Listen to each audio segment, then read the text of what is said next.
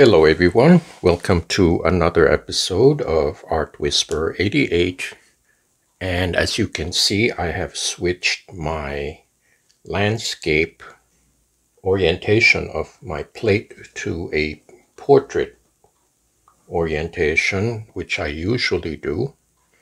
And in order to do that accurately, I have taken one of my 22 by 30 papers and I cut out exactly the shape of the plate, which is 16 by 20. And I've measured the borders here and made sure that they're equal.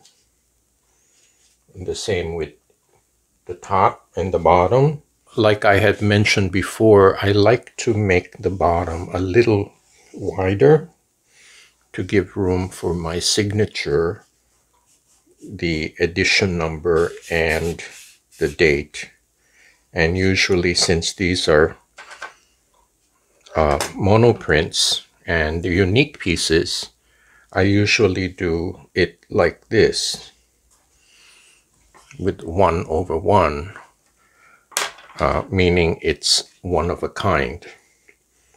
So anyways, this is how I set up my plate on my printing table. And as you can see, I'm going to tilt the camera so you can see the top of the registration bar. I have a center line here, and that coincides with the center line of the area of the plate. And I have my sidebar here, which is very important. So every time I take a piece of paper and place it down, it will always fall in the same place. So it's a very simple but effective way to get your prints to be consistent. So anyway, I got that out of the way. That's the technical information. So now I will proceed to the print itself. Now I'm taking inspiration, since it's going to be close to Valentine's Day. I'm taking an inspiration from the format of this card. This is a 8 of hearts, and I am going to do a composition on the theme of hearts. Not to be very literal to copy this, I have my own idea. So I have cut these leftover scraps of paper, and these are modified heart shapes, as you can see.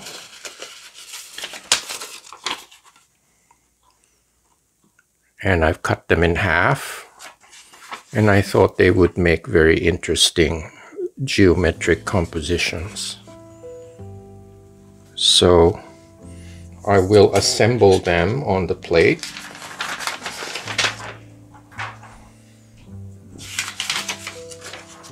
So.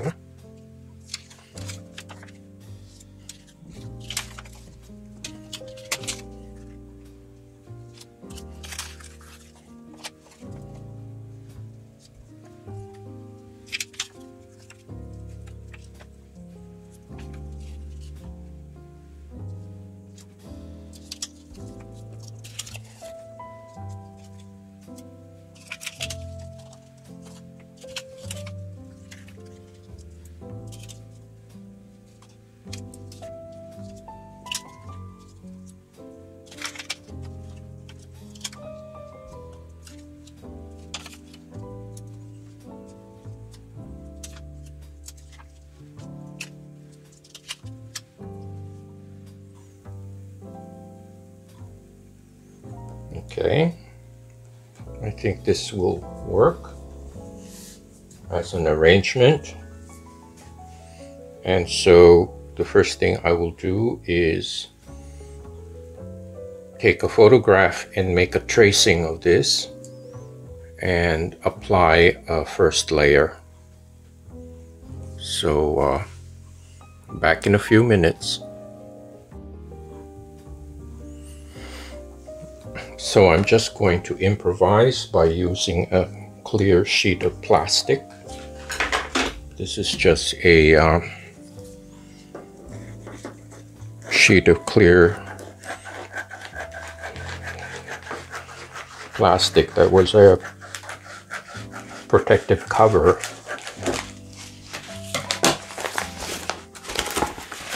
And I will reuse it as a cheat sheet. Now this is, okay, it's a double layer, but that's okay.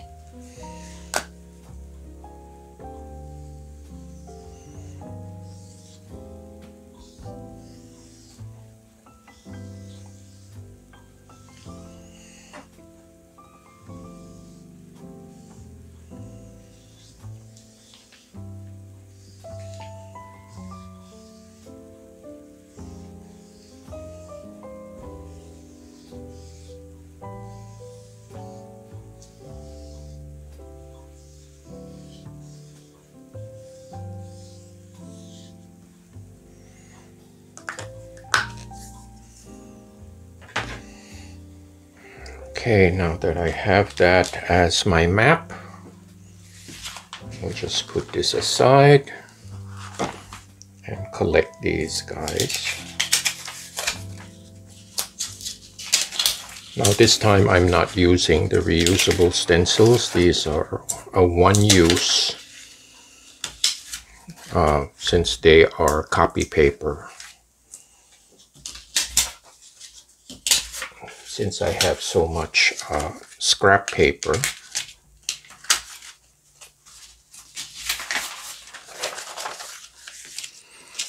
So by using this, I'm going to reverse it.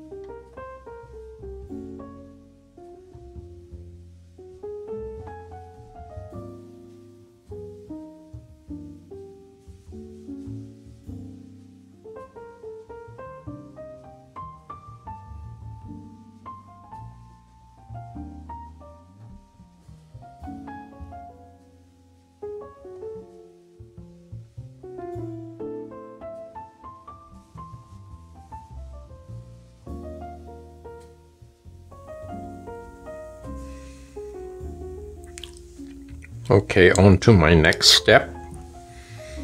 I thought I might give a black outline to these shapes with this golden high flow acrylic, and it's a very fluid type of paint, kind of like an ink, and I'm gonna give it a try.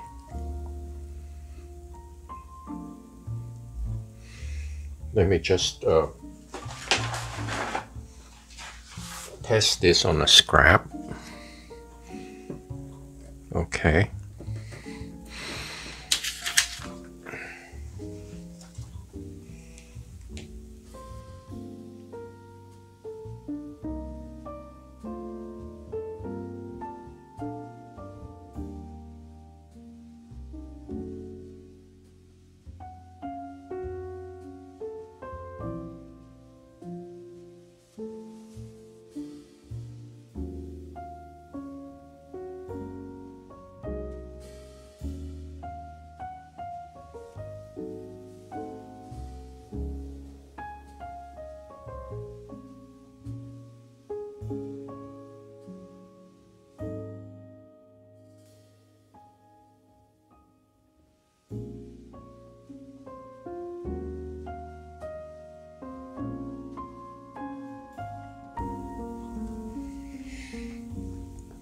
Okay.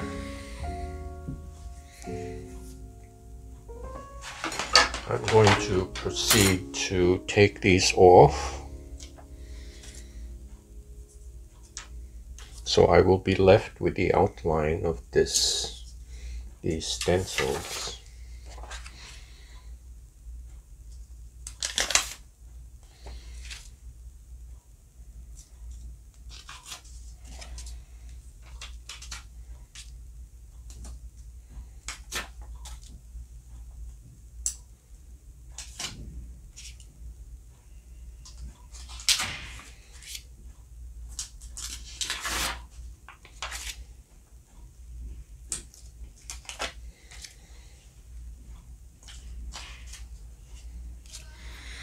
And in turn, this gets air dried, so I can apply a second layer of paint. So I'm going to use my desk fan, and I'll be back in a few minutes. Okay, now the ink layer I think has dried. So now I'm going to proceed to apply a first layer of color. And I'm going to do this sequence of colors. The top layer will be copper, followed by cadmium red, followed by cadmium red deep, and this is mortem violet. I will start from the top.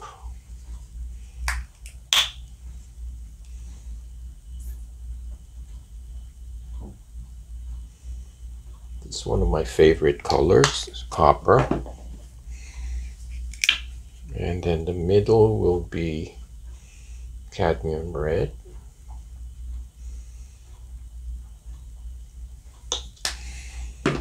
And on to a deeper shade. This is cadmium red deep.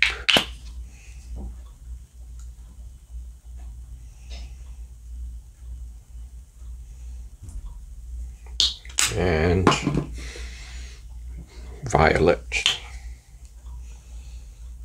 which is a color I very rarely use, but I thought it would be appropriate for this. So I'm going to start with the copper.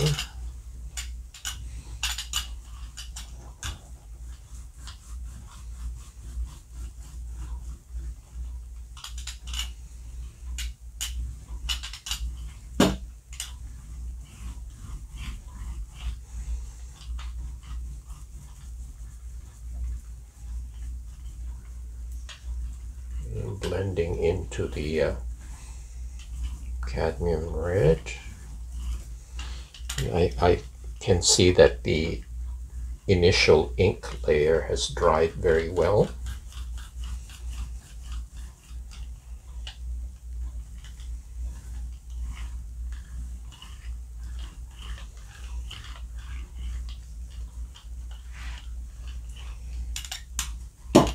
Oops. I'm going to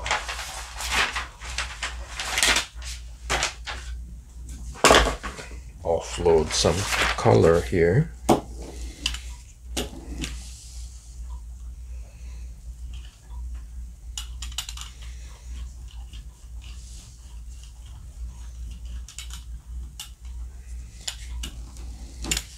Okay.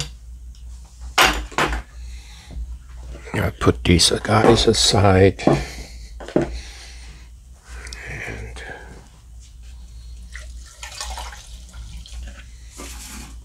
just like to keep everything tidy.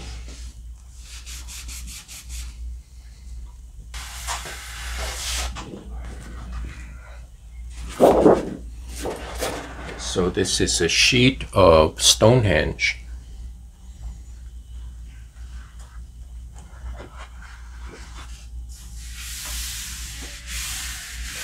And hopefully the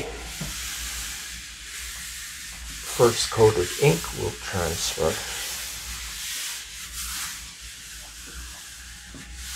And I have been advised by many viewers that it's okay to leave the paper on for a very long time.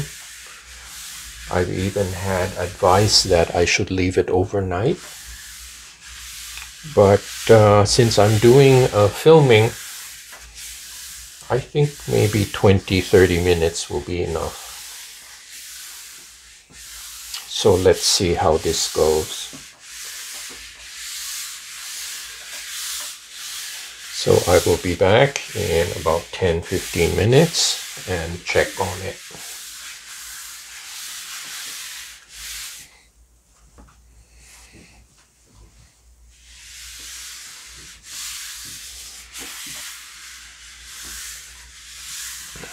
I noticed the paper is beginning to wrinkle a little bit because it's absorbing the water content of the paint. That's not necessarily a bad thing. It means that it's doing what it's supposed to do. Let me just take a peek.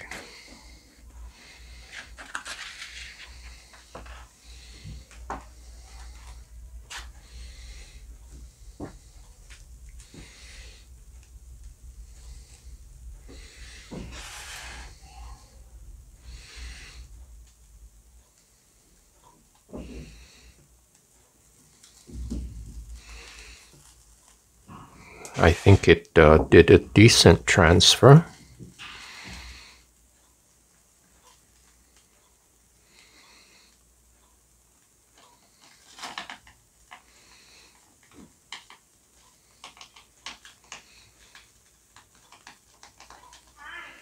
The top part has a little bald spot.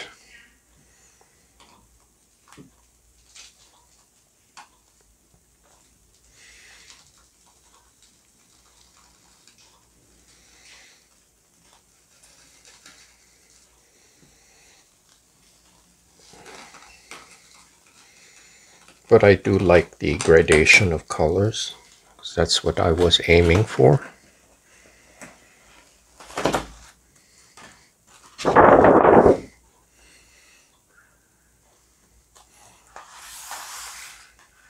Okay,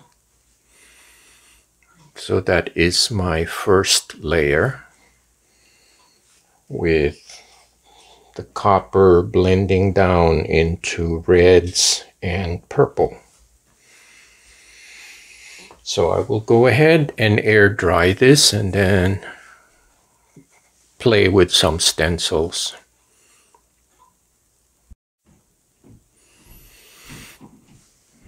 Okay, I was able to clean off the plate and arrange my paper stencils according to the cheat sheet. Now, this is an example of me changing my mind. I decided to reverse these because I think they'd be more effective. So that's why I like to use this method with the cheat sheet. It gives me more options. Now, if I would place the stencil directly on an inked plate, that's it. I have no recourse. I have to just print it. I can't change my mind. So anyway, so I've laid these down. I will take off the cheat sheet and start inking the plate with some lighter colors.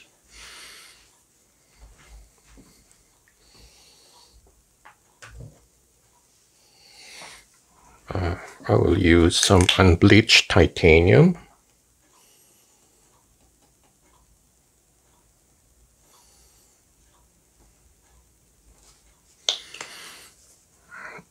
Some raw sienna.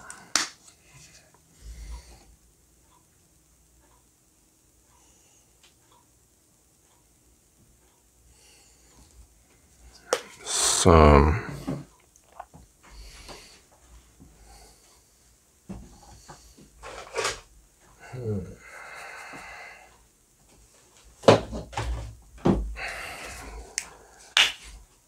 Arctic here for the top. I guess there's not much left.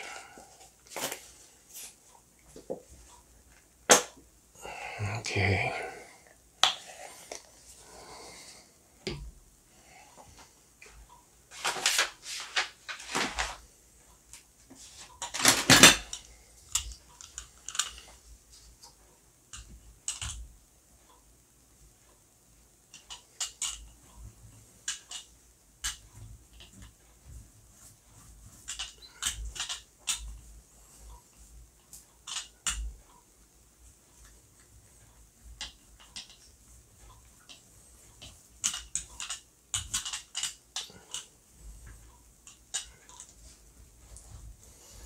Now another difference with using paper stencils is the ink tends to dry faster because the paper absorbs a lot of the moisture. So I kind of have to work faster.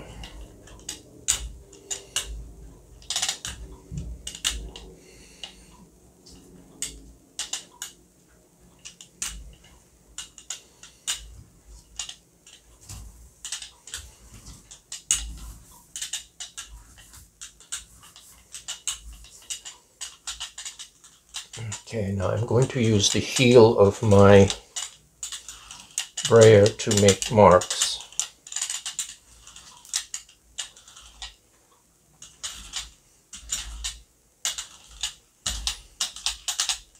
Just to give some textures. Okay. So now I will start. Now, since these are not reusable, I will go ahead and dispose of them.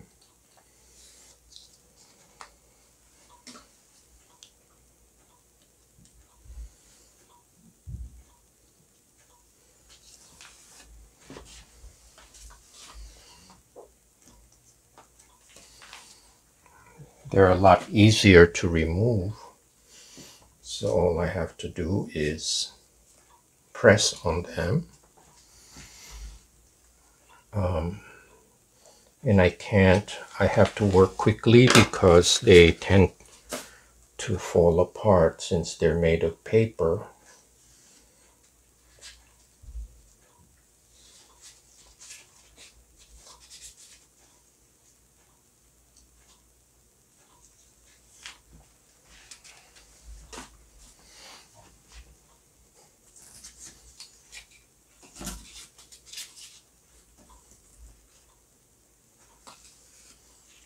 Okay.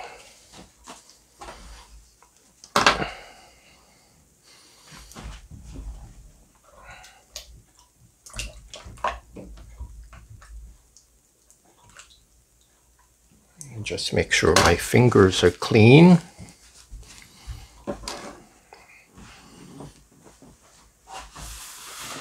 And here is the first pull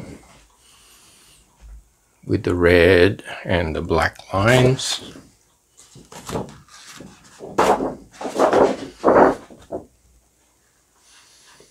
And this is where the registration plays an important part. I have to make sure that the design falls in the same place.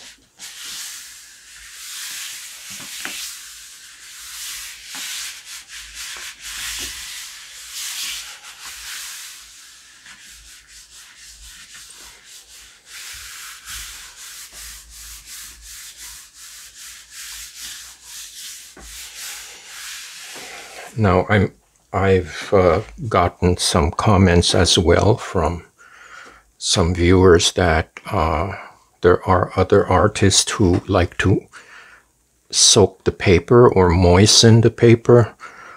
I don't know if that applies to gel printing. First of all, the paper I'm using is it becomes not as strong when it's wet, and I'm afraid that it will fall apart if I start pulling the paper while it's wet. So I'm going to stick to my method of 10 to 15 minutes tops.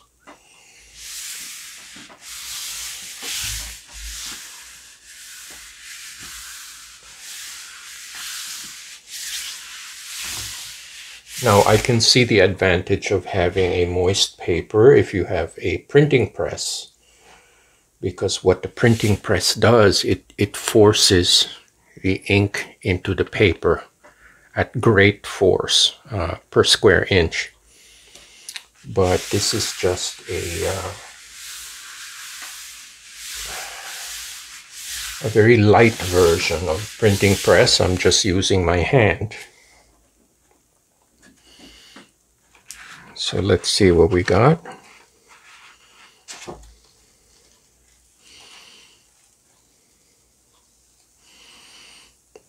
I think the textures are interesting.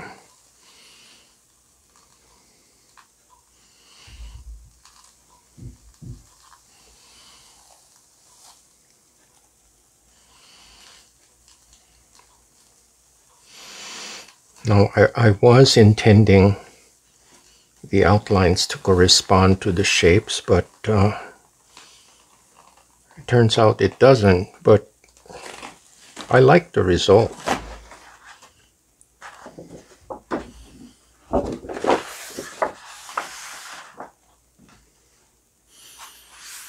Pretty cool, if you ask me.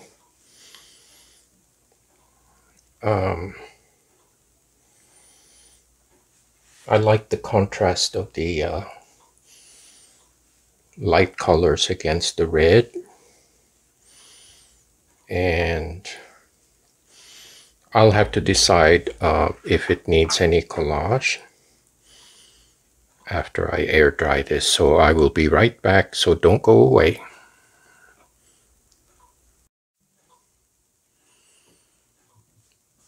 Okay, back from a short break. I was able to play with my scraps. I took the printout of the 8 of Hearts and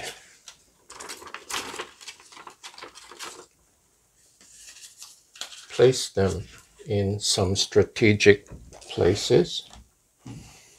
And the same thing with my copy paper, which I offloaded the purple paint. So that goes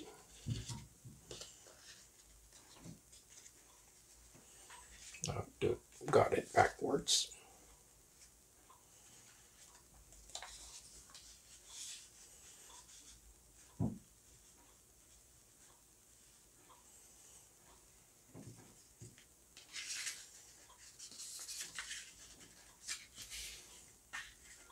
So,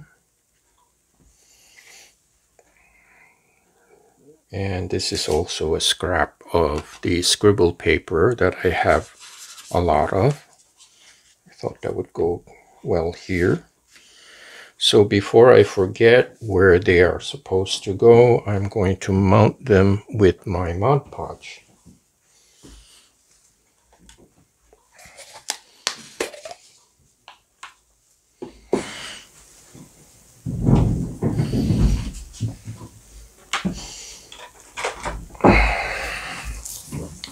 So I will start with the tissue paper.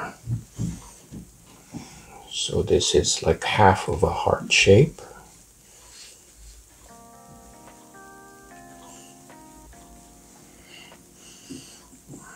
This little guy here, which is an upside down heart.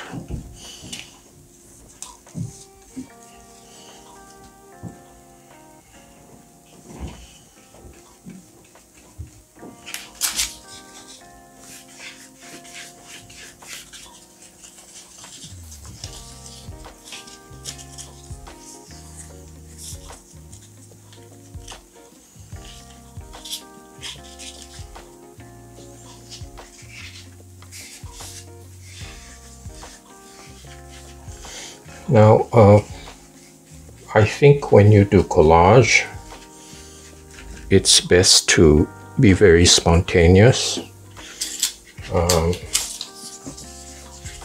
I think it keeps the idea fresh. Sometimes when you overplan and when you overthink things, it doesn't work out very well.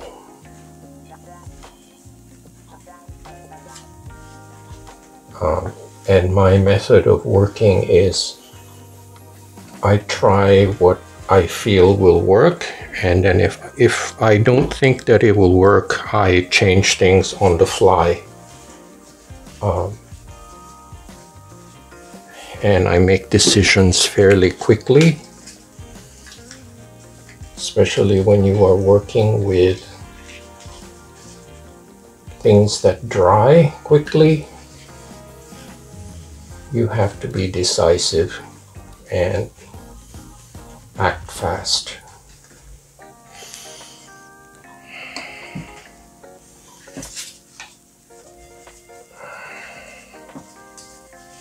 So this little 8, which I'm very fond of this number,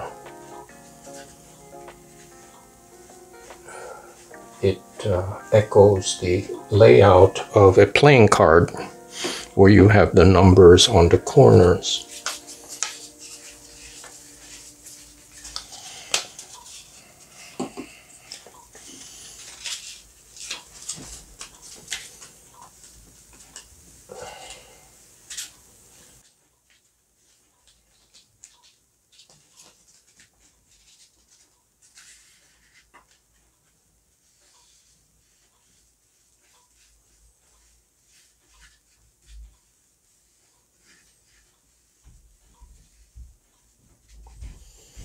There, I think I'm gonna call that finished. It went as smoothly as I mean more smoothly than I expected. I usually expect to run into problems. So, let me show you a close-up of the detail.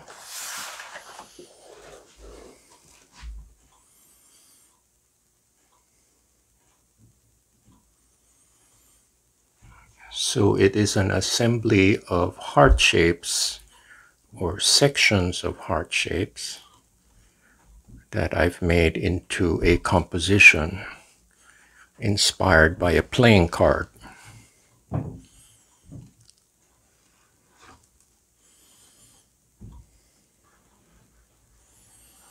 And those are the marks of the heel of the brayer. And I think they are very effective in creating texture to create interest in the print. And then the first layer of ink lines create this sense of depth that something is behind, something is in front. So that is my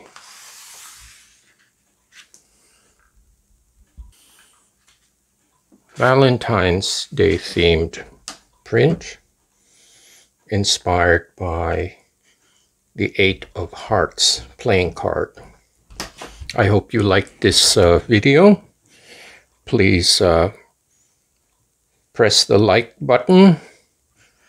And thank you so much for viewing, subscribing, and I appreciate whatever donations you can give to my PayPal account to help keep this channel afloat.